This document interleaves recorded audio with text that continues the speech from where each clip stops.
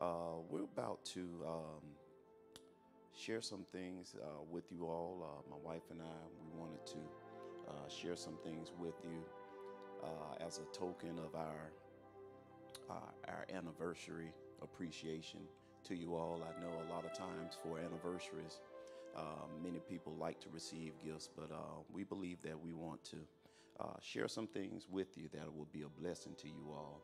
So if you don't mind, let's stand up and we're going to join hands and we're going to enter into some prayer and share what the Lord has laid upon our heart this morning. So if you could join hands with your spouse, hold the one that's your most important investment that's on this side of heaven. Father God, we come before you right now, first of all, thanking you for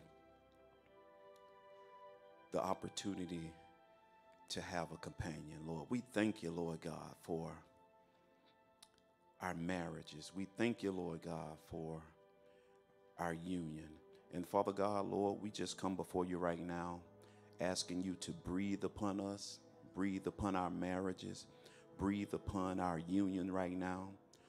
Because, Father God, we know that you love marriage and you honor marriage. So, Father God, Lord, we bring our spouse, the one that's most important to us, the one that's the dearest to us, and we bring them before you right now, lifting them up right now. And we pray, Lord God, that you'll touch our spouse, touch our husband, touch our wives right now in the name of Jesus. Minister life like only you can. Father God, I pray that you'll also heal us, Lord God, wherever we may hurt. All of us, we're dealing with certain things. We're dealing with certain issues. But Father God, you're the healer of a broken heart. So Father God, I pray that you'll sweep through this place. I pray that you'll breathe into us. Hallelujah, new life. I pray, Lord God, that you'll continue to have your way in this union right now. And let us not just exist, but Lord, let us walk in the purpose that you have for our marriage. And Father God, we just say thank you in advance. And we give you all the praise, Lord God, for blessing us with the greatest gift on this side of heaven, which is our spouse. And Father God, we just say we love you and we praise you. And we give you all the thanks for what you have done in our marriage. And we pray these things in Jesus' name. And the church said, Amen. amen and amen. You all may be seated. And while you're being seated, give your spouse a sweet kiss.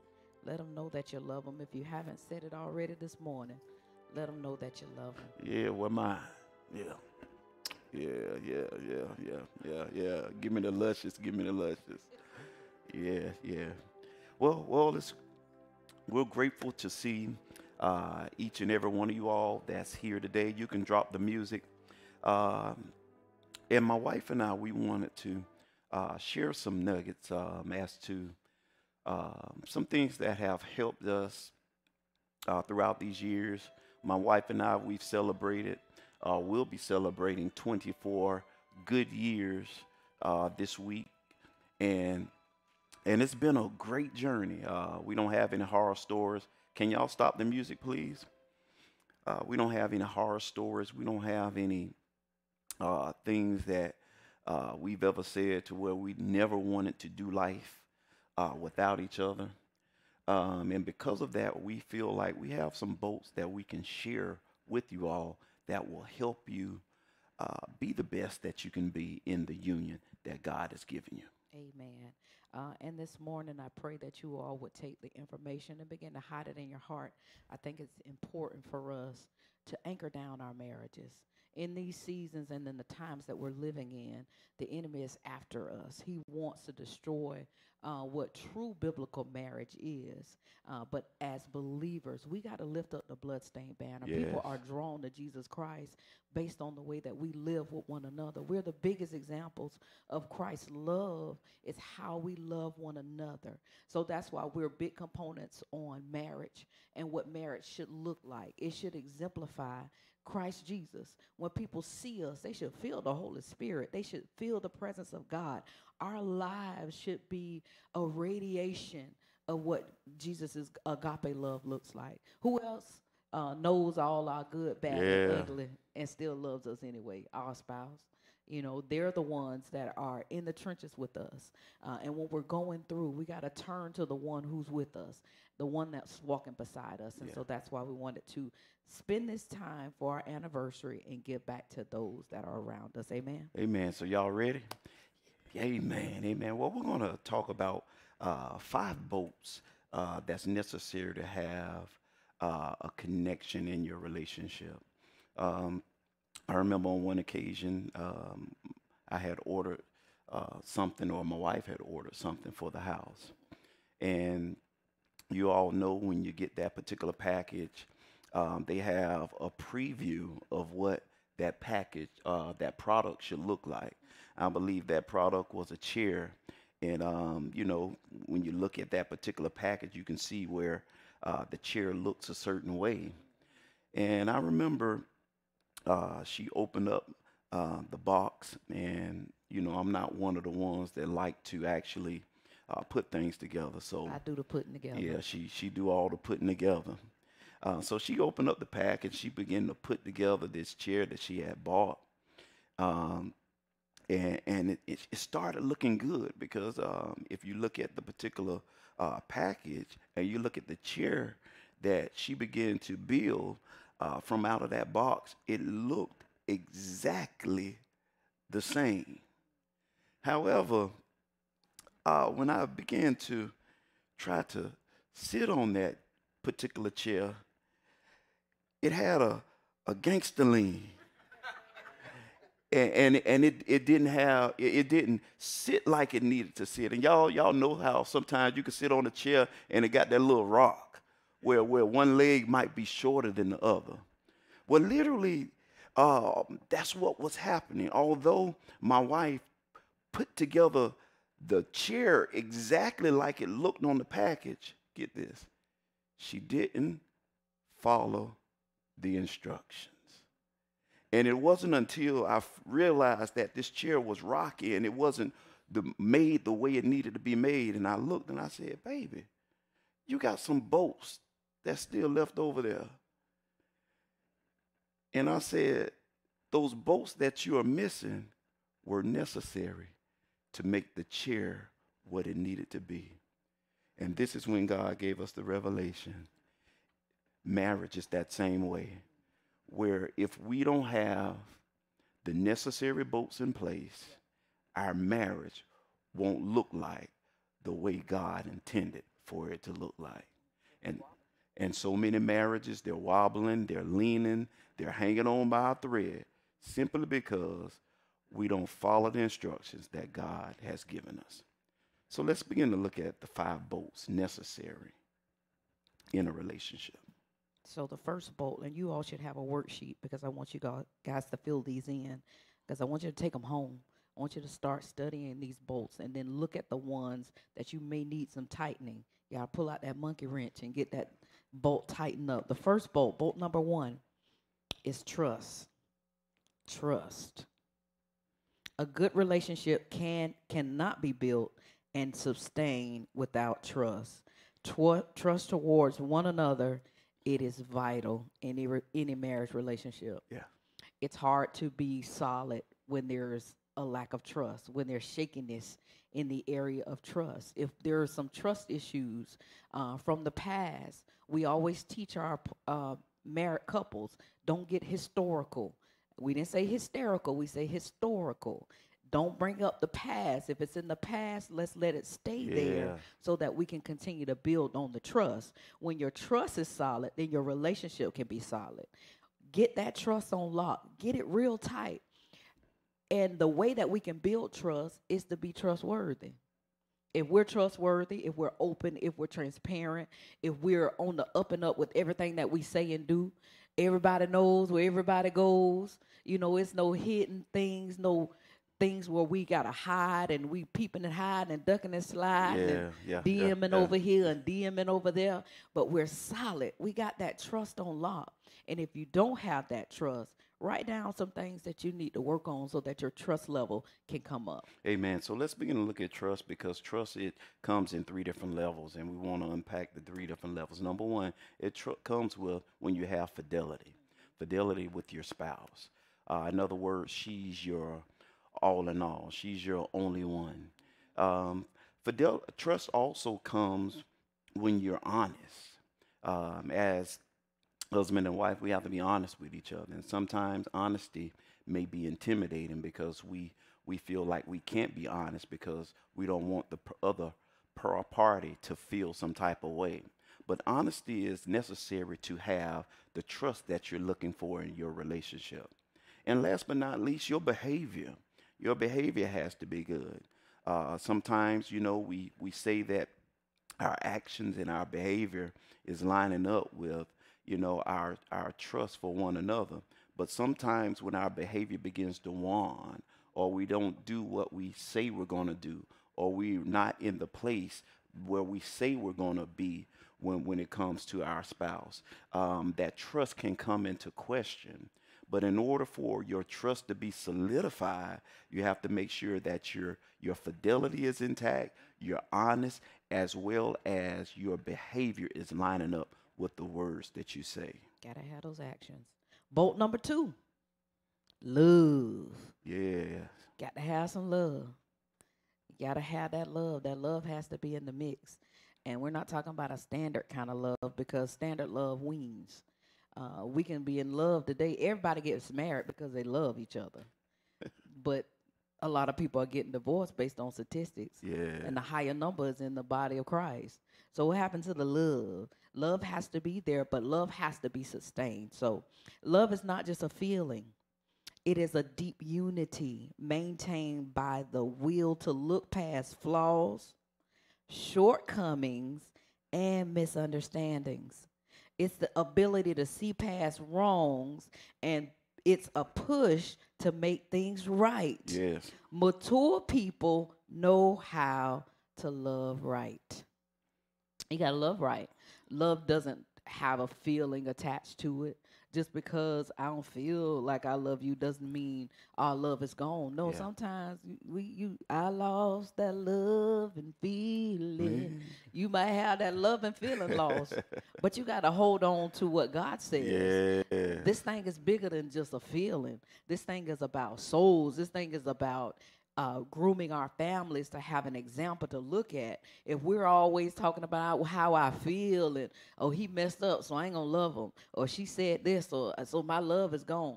What's love got to do with anything? You got to hold on and keep that love burning regardless of what's happening in your heart. So love is vital. We got to make sure our love is on lock. We got to tighten up that love. That means loving through flaws. That means loving when it's breath stink, loving when you leave hell in the saint, loving. When you leave drawers on the floor.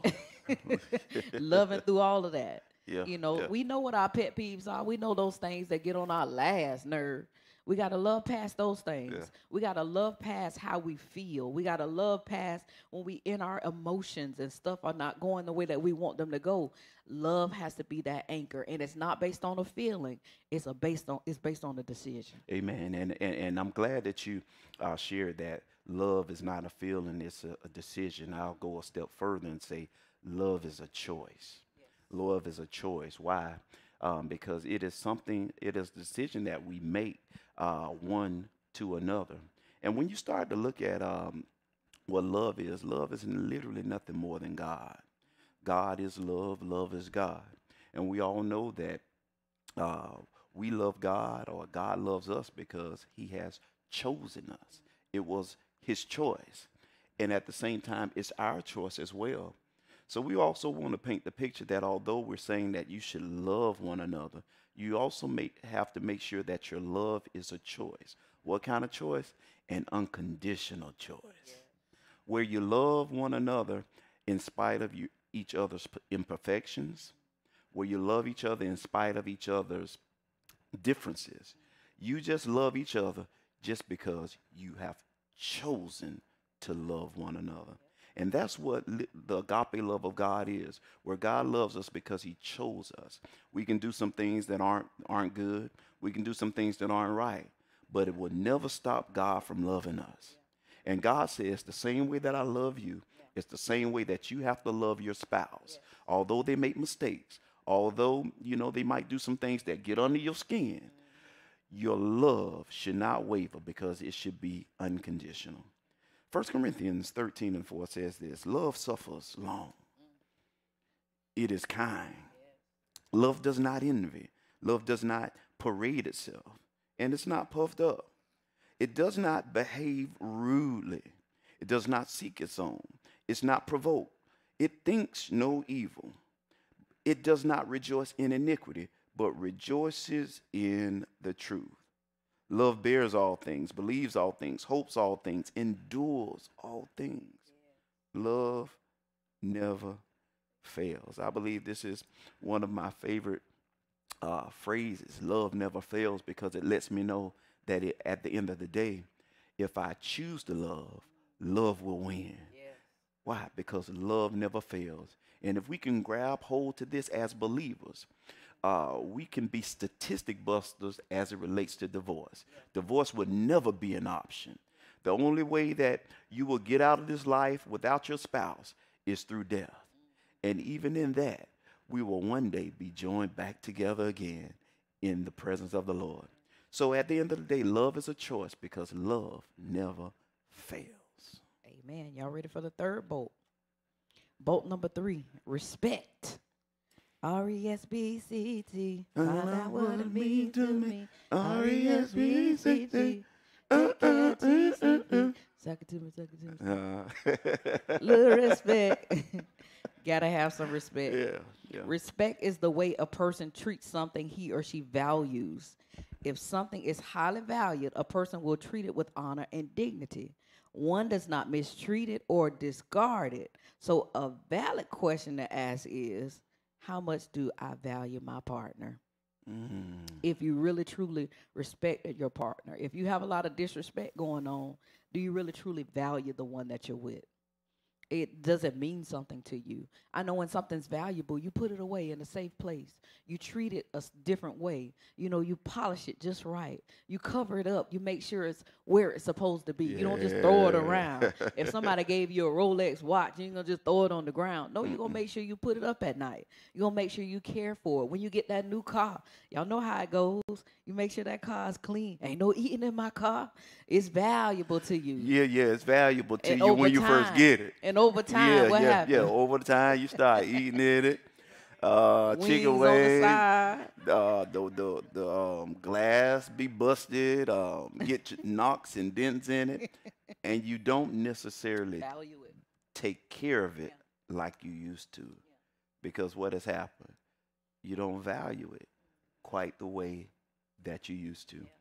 And quite honestly, although we're talking about valuing each other in a relationship, truth be told, sometimes over time, our value or respect for one another, it tends to wane. And this is when we have to snap out of the trance or the spell that we might be in and get back to valuing one another. Because at the end of the day, the most important investment that you have in this life is sitting right next to you. It's not your children. It's not your house. It's not your cars. It's not your money. It's your spouse. This is why God says, for this cause shall a man leave his mother and father and cleave to his wife. And they shall be what? Bone of bone, flesh of flesh. One flesh, naked and not ashamed. Why? Because God understood that you should value your spouse the same way you value yourself. And if you value your spouse the same way you value yourself, your respect for one another will never wane. It will always be there. So keep the value, just like when you have that new vehicle, just like when you have that new relationship. When you meet new people, you value them a little bit more. It's like that honeymoon phase. You're like, oh, it's so new. This love is so special. It's so bubbly. But then after the year 5, things start weaning a little bit. After 10, it weans a little bit more. Then after 20, you got to keep those value levels high. But one thing I found about our relationship is that it seems as if the love grows over time. A lot of people think that over time you'll get tired of a person, or you'll be like, oh, well, he good. What's up, babe? And you ignore that person. But no, you really truly want to be in the presence of that person. That person is now becoming, it's like a becoming. You become one. You can't see your life without them. It's like a value that you can't really put a number on. We got to honor our spouses. That's what it's all about. Yeah. It's about honoring them. It's about valuing who they are, what they bring to the table. If you erase your spouse out of your life, start thinking about the things that you would be missing. A lot of stuff we don't pay attention to, but there's a lot of things that our spouse bring to our life that we didn't even realize we needed. There's certain things. I don't pump gas. I don't drive. Certain stuff. I'm talking about the little small things that you don't think about. Yeah. Those things make the difference. I don't get out the car to do nothing. I'm going to sit back and let him go and do what he got to do. Those are the intangible things. The big stuff, paying bills and all of that, yeah, those are good. But it's those little small things that you miss if your spouse is not in your life. So I want you to start remembering and valuing those little small little details. Maybe it's the kiss in the morning before work. Whatever it is, just value your partner. Amen. Amen. All right. So we talked about a few bolts. We said, number one, you have to have trust. Bolt number two, you have to have love. Bolt number three, you have to have respect for one another. Here's bolt number four. You got to have understanding. What I need from you is understanding. To communicate. Y'all know, y'all leaving me hanging. Y'all act like y'all been saved all y'all life. I was saved by then. I don't know that. Yeah. What was that? SWV? Yeah. Escape. It was escape. Okay, there we go. Yeah. I was saved. Oh, she was saved. Yeah. Hallelujah. Yeah. But bolt number four is you got to have understanding. A man once wrote a note to his wife after a misunderstanding. Dearest, if I say something that can be taken two ways, and one of those ways make you sad or angry, I meant it the other way.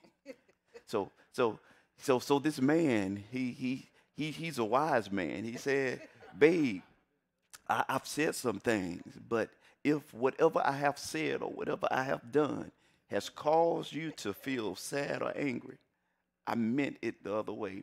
So in other words, this man was trying to do what he needed to do to make sure that his relationship was the best that it can be. Understanding one another is a boat that has everything to do with going to school. A husband's job is to become, get this, a student of his wife. A wife's job is to become what? A student of her husband. I know on Tuesday nights we got the student of the word night where we want to be students of God's word. But can I suggest that you also should be a student of your wife if you're a husband? And if you're a wife, you should be a student of your husband. You should have a PhD as a wife. PhD in Charlesology. Nah, I was finna say the other one. Oh, that ology. But yeah, you should have a PhD in who your spouse is. Yes. In other words, you should study her. You should know what makes her move. You should know what gives her life. You should know what makes her come alive. Yes. Because at the end of the day, your spouse is nothing more than a flower. And the more you pour your love and the more you feed her and the more you give to her, guess what? She's going to open up and become the beautiful thing that you have that God have cultivated and God has created her to be. So at the end of the day, you should be studying the moves that your wife makes. Do you know what moves her? Do you know what makes her come alive? Do you know what makes her shine bright like a diamond? Do you know what puts a smile on her face? Do you know what takes the pressure off of her and lifts her up? These are some things that we as men, we have to do, because just as you study to excel on your job and in your career, which will one day fade away, we should do that. We should put in that same work with our spouse so that we can understand what makes them come alive. We got to be specialists in our spouses. Doctor, call me Dr. Williams. Yeah. I That got a sound good. PhD. I'm Dr. Williams. In what? In Charlesology. Yeah. I like that sound. I like, yeah. But I don't want to move too fast, because at the end of the day, and I want you to see this, Sarah called Abraham Lord. Ooh. Will you love on your spouse good enough, so good, that she wakes up one day and say, hey, Lord, what would you like today? Don't that sound good? Man, I'm about to pull out my credit card. I'll pull out the credit card. I'll pull out all kind of money. I'll pull out everything that I have, because that's something that would make me feel good. But as a man, give you food for thought. What can you do to one day make your wife wake up one day and say, good morning, my Lord? Yeah. Good morning, my Lord. They stewing on it. Yeah. Let's look at 1 Peter 3:7. It says, in the same way, you husbands should live with your wives Mm-hmm. in an understanding way. Since they are weaker than you, you should show them respect, because God gives them the same blessing he gives you, the grace of true life. Do this so that nothing will stop your prayers from being heard. This is serious, and I want husbands to understand that your love and your respect for your wives Mm-hmm. could be a hindrance to God answering your prayers. When we talk to God, we want to have a heart that is full of compassion for our wives. A lot of husbands, they just want to rush through the day. We want to get through, they want to just get through whatever they're getting through. But that love, that compassion, that understanding, sitting with your wives, not giving us headlines. We want to know the whole day. Just give me some give me some good information. Not, I went to the store. I went to work. I got the car fixed. Okay, can I have some in-betweens, please? What did you get when you went to the store? How was your day? When I say how is your day, I want to know some details, not headlines. Give me some fillers. And that's about understanding. When you understand your wife, you understand that we're into some of the details. Let's talk a little bit. Not just yes, no, Mm-hmm. okay, that's good, whatever you want, all right. Those are not communication words. We need those fillers. We need that talking. We need that time. We need that the whole essence of just that oneness of being. So that's why it's important to have that level of respect. Amen. And last but not least, boat number 5 Five. is faith. Mm-hmm. Is faith. The most. The most important part is faith. You have to have, number one, faith in God. But then also you have to have faith in one another. Faith is the understanding that there is something, get this, that's larger than yourself. Yes. You understand that your relationship is bigger than just the two of you. You see the bigger picture. Yeah. It's all about Christ being displayed on the earth. So when we talk about faith, we're talking about your marriage being literally a billboard so that men and women can see your relationship and one day desire what God is doing in your relationship. Our marriages are walking billboards to where we're displaying God's love in natural form here on this earth. Marriage is the closest relationship that we have that displays God's relationship with us. When we love one another and we continue to stick it out with one another through the flaws and through the tests and through the trials, it's a demonstration of how God loves us, and he never gives up on us, even though we may miss the mark and miss the moments. Remember, God is married to the backslider. So here's what he says. Even though you might be out pimping, clubbing, and thugging, even though you might not be doing what you know that you need to do that's right, my love for you, it will never waver. And this is what we have to do as couples. Even though we might have our differences and we might not see things eye to eye, we got to look at the bigger picture. The bigger picture says the more we stay together, the more we'll look just like God. And the more we stay together, the more people we can win for God through the life and the lifestyle that we live. So we just want to paint the picture that at the end of the day, what is the bigger picture? The bigger picture is that God will be glorified. God will be lifted up and exalted the more we stay together. When people know that we got differences and they know the tests and the trials that we've been through, but yet we still together, it's a demonstration of how God love endures all, how God love is kind, and how God's love is patient. And at the end of the day, God's love, it never fails. And our love will be demonstrated one to another through the marriage union that God has given us. This thing is bigger than us. And once you understand it's bigger than you, you'll realize some of the petty things that we talk about or argue about, it's nothing. This thing is bigger than just who left the toilet seat up. It's bigger than how much money you spent when we're trying to have a savings goal. It's bigger than you doing something or you didn't come back when you said you was going to come back. That's simple stuff in the eyes of God.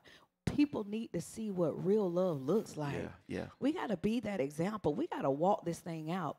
So many people are drawn to the life that me and Pastor Charles has, not because of us preaching or us teaching, but they're drawn to the love that they see that is in our relationship. They see the love of God through how we love each other. And people will see us in the street. Matter of fact, we were out eating one time, and somebody put $50 in both our hands and began to share with us how our marriage has ministered to them. They're not a part of this ministry, but because they see the love of God, they see it being demonstrated on a regular basis, and they wanted to sow that seed into our lives and just begin to say thank you for what you do. Thank you for the love that you show and display, that people can see that God is love. You can still have a good time and love one another. You can still be in God and not look like your marriage is dried up like a prune, but you're flourishing. So that's why it's important. That's why it's valuable. We got to live this thing out so people can see Jesus. We could be the only Jesus people see based on how we love each other. Our neighbors, they know how we living. They know how we love it. They know what's going on in our households. They're not fooled, not one bit. But if they see the love of Jesus, they see how we love on each other. They will want to serve the God that you serve. And so that's why we always push, push, push. It's not about the words that come out of your mouth, because we can talk a good game. A lot of us can preach and do all kind of stuff, and we can say the right things at the right time. But what does your life say? What is your life speaking? Can people look at your life and say, oh, the power of the Holy Ghost on their marriage? They've gone through some tests and some trials, and they come out pure as gold. God has touched their life. God has ministered to them. That's the family that I want to see. I want to see what the God that they got. I want to be a part of that. What is your life speaking to other people? We got to be billboards of love. Amen. Come on, let's give God some praise. And to keep it real, the person that gave us that money, they were going through some hard times. It wasn't necessarily easy. They were literally about to call it quits because of some things that have happened in their marriage. But God used the life that my wife and we live, and we try to portray before the public as a testimony that if God can do great things through our life, he's able to mend their broken heart, fix their relationship, and they can continue to walk together. Ecclesiastes 4:11 says this, and I'm going to close, and let's get some music, please. If two people sleep together, they will be warm, but a person sleeping alone will not be warm. An enemy might be able to defend one person, defeat one person, but two people can stand back to back to defend each other. And three people are even stronger. They are like a rope that has three parts wrapped together. It is very hard to break. I love this because it lets us know that if we try to do life by ourselves, it's easy for the enemy to come in and defeat us. But if we pair up with one another, what is that? Husband with the wife and wife with the husband. They're hard to be defeated. But when you begin to add the supernatural value of Christ in the middle of the husband and wife and the husband, now you got a threefold cord. And the scripture says a threefold cord is not easily broken. Simply being, if we inject Christ in our relationship, there's nothing that we can't overcome. There's nothing that we can't overcome and withstand. So we're just trying to just paint the picture that at the end of the day, make sure you got these bolts in your life. What is that? You got to have trust. You got to have love. You got to have some respect. You got to have some understanding. And most importantly, you got to have faith. Faith in God. Why? Because when you got faith in God, you can look at a mountain and tell that mountain to move. And it has to move out of your life. And in marriage, you're going to have many mountain moving situations where you're going to have to look the enemy dead in his eyes and say, devil, you can't have my marriage. Devil, you can't steal my joy. Devil, you will not get the victory. Why? Because God says a threefold cord is not easily broken. Let's give God some praise. Amen. And as we close in prayer, as a token, I got some nuts and bolts. Yeah. I got some nuts and bolts that I want to, get to y'all. Yeah, go ahead and pass it out. Drop it in their hand.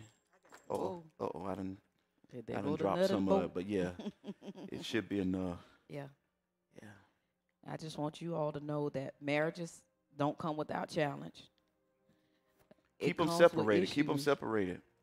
One get a nut, one get a bolt. Marriage doesn't come without challenges. We have challenges. They're going to come.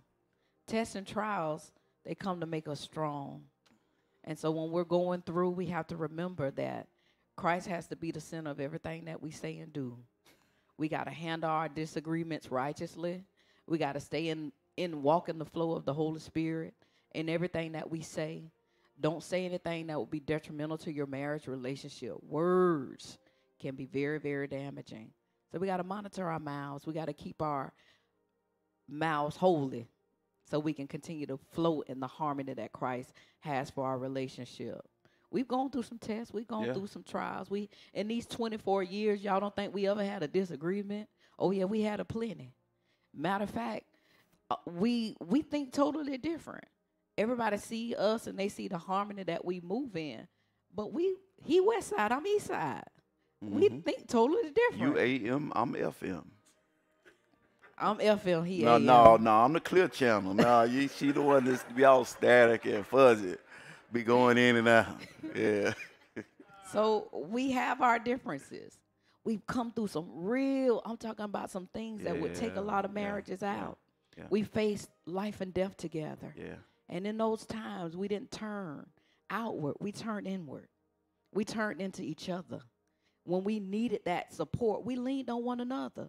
When the enemy thought he was going to kill us. Yeah. I'm talking about literally. I ain't talking about when people say, oh, the devil tried to kill me. He had all these pressures and problems. No, I'm talking about literally kill. Yeah. We had somebody come into our home and invade our home with guns to try to kill us. When the enemy thought he was going to kill us, God withstood us. Yeah. We stood through some things. You're looking at people and you see people who have walked together through a lot of different tests and trials. We're not talking about no play stuff. We're talking about literal things that God held us through. How did we make it? By leaning on each other. Yeah. We put our backs to one another and stood the test of time. We stood the storm that tried to come together. We didn't do it by ourselves. We had that threefold cord. Yeah, God intervened. That was not easily broken. Yeah. And the Holy Spirit sustained us. Yes. He kept us together. He was in the midst of everything that we begin to say and do. And in these 24 years, it's been good years. It's been glorious years. God has kept us all this way. And I thank God today that decision that I said yes was one of the best decisions. Amen. Second to accepting Christ Jesus that I could make in my life. Amen. And that should be all of our testimony. Yeah. We married our spouse for a reason. We married our spouse for a reason. We fell in love for a reason. And because of that, it's a sign that we have made the second best decision in our life. And I put some bolts in your hand, and I guess I'm going to give you a fifth bolt that's necessary to have the connection in your relationship. And that's this thing called sex. I don't have a slide for it. The sixth bolt. It is something that is necessary in every relationship. But truth be told, when you look at it statistically, married couples aren't having enough sex. We're not coming together enough. We're not making love enough, if you want to use that term. We're not making love enough. Statistics say that most married couples, they get together right now about one time a week. That's sad, y'all. One time a week? That's sad. How can you get to know the innermost part of your spouse without having that connectivity? I believe the average should be around 3 times a week. We need to get together. I heard some amens over there. Yeah, at least about 3 times. Why? Get this. Because if you want to have that intimate connection, what better way to do it than in the confines of sex? We make love. We come together. That's where we put our boat in that particular nut. Men, y'all got y'all boats? Y'all should have boats. And it should not be nary man in here with a nut. She try. Yeah, we got a nut, but we ain't try. But we boats. Yeah, I need my what mine? I need mine. Yeah. Yeah. Yeah. There we go. Yeah, give me that bolt. Yeah, she got the nut. And y'all already know how it works. In order for us to be connected, the men, what we got to do? Put our boat in the what? All right, let's make it happen. Come on, baby, you messing it up. You fumbling and bumbling. Sometimes I be fumbling and bumbling. There we go. Yeah. All right. Yeah. It took 2 of y'all to make this work, right? It take 2 of y'all to make it come together and happen, right? Yeah. But now that it's locked, guess what? It's locked. And God wants to make sure that our marital relationship is locked just like our sexual and intimate union one with another. So I want to encourage you all to make sure y'all remember these 6 bolts. What is it? Trust. What is it? Respect, love, understanding, faith. And the 6th bolt is what? You got to have that if you want the chair to sit right. Let's give God some praise. Come on, give God some praise, and we're going to pray out. Yeah, you're close with prayer. Begin to hold your spouse's hand. Father, we thank you for this union that you've put together. Lord God, your word said what God has joined together. Yes. Let no man put us under. Father, I thank you, God, for joining us together as one flesh. We're on one mind, one accord. Yes. Father, I thank you for oneness in each and every marriage that is here today. I pray, God, that you'll continue to cover us with your blood. Father, unify us. Let us look like you everywhere that we go. Let the words that we say out of our mouths and the lifestyle that we live match. Father, I thank you, Lord God, for allowing us to walk in your agape love, yes, so that people can reflect or see the reflection of your Son, Christ Jesus. And Father, we just give you praise. We give you honor and glory. Thank you for our spouse. Thank you Yes. for our Thank you, spouse. Lord. Thank you for our Hallelujah. spouse. We're grateful. We're appreciative for the one that you gave us. We're Glory. thankful for the one that you gave us. We love the one we with, God. We thank you for the one that you've given us. And Father, we will walk this thing together. Yes, Lord. One, in the name of Jesus. God, we give you praise. We give you honor and glory. In Jesus' name, amen and amen. Amen. Come on, let's bless Yes, God. Yeah. Amen. Yeah, give your spouse God some bless luscious and amen. That's all we We're have. done.